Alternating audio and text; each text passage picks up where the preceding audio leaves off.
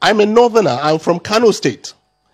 And I have been accused by colleagues and brothers in a very civil political discussion of dominating the polity, dominating the economy, and dominating the security. So I asked the question, if I dominate the polity, I have the president. Yes, I have the executive council and appointees that are constitutional, just like every other state.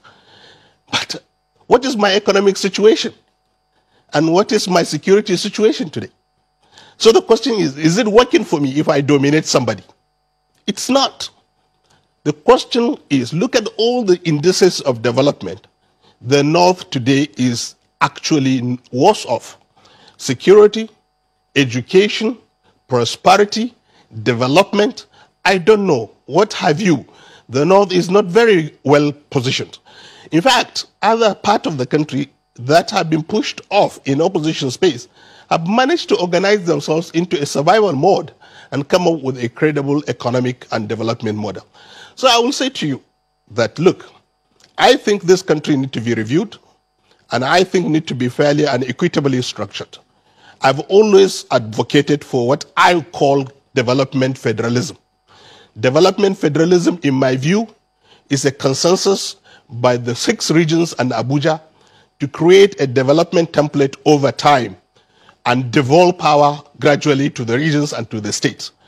The truth of the matter is we all need to go back to our states. If all the states are working, the federation will be working, because development is not in isolation. Everywhere you go, it's either a local government or the state.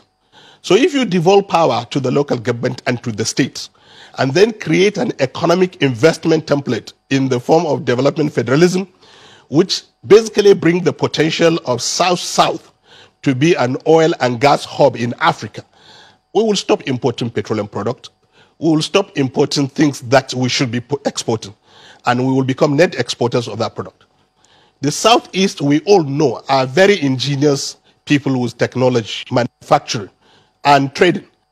Please, let us invest heavily. Let us leverage on our resources and raise the capital to invest heavily in manufacturing so that we don't import things from India. We don't import things from China. We import and we produce these things we need for agriculture and for our transportation and other industrial machinery in the East. It's doable. I've been to Newi. I've been to the industrial hub of Aba. I have seen what the East can do. We will be proud to say, made in Aba, produced in Aba, made in Nigeria. And we will all be proud citizens. And the economy of the East will be a net contributor to the center. The same thing with the Southwest. Southwest dominantly is a manufacturing and marine economy. Singapore is exactly like that. And therefore, if we develop the marine economy, the ports, and the manufacturing base of the Southwest, we will be net exporters of goods and services and service providers in marine. And therefore, the Southwest economy will become net contributor.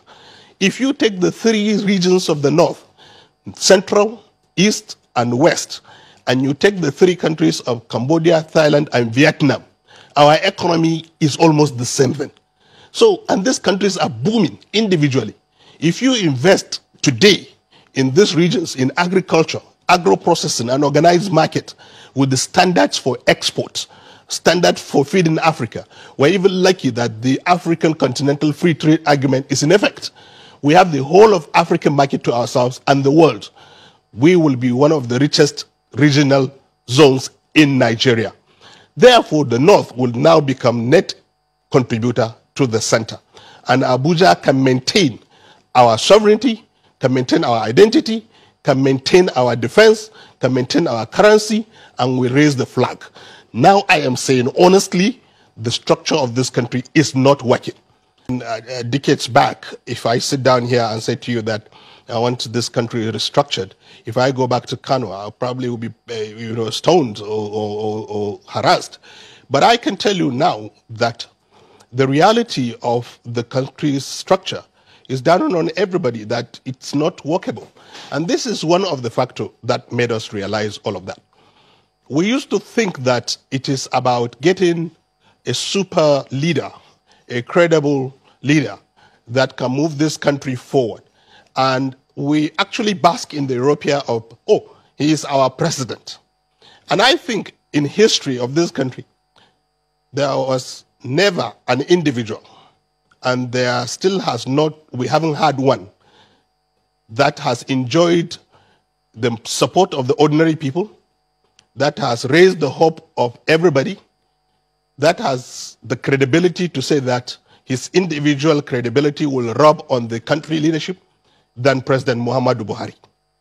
And the North rooted for him for decades and spent money and time and invested so much in his becoming the president of this country.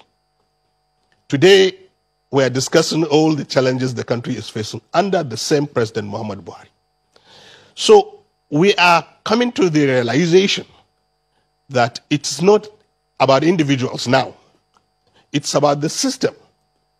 It's about the fact that the system is cobbled in such a way that there is what I will call a pull him down syndrome. There is internal squabbles for power and positions. There are forces working counterproductively for the way the country moves forward. And all of those forces emanates from those regional dynamics.